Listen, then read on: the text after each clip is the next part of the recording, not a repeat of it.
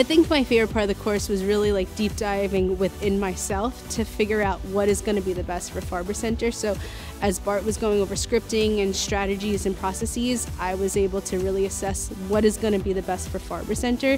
And I'm excited to go back home and to speak with Dr. Farber and to really plan of what's going to be the most advantageous for our practice. Let's close!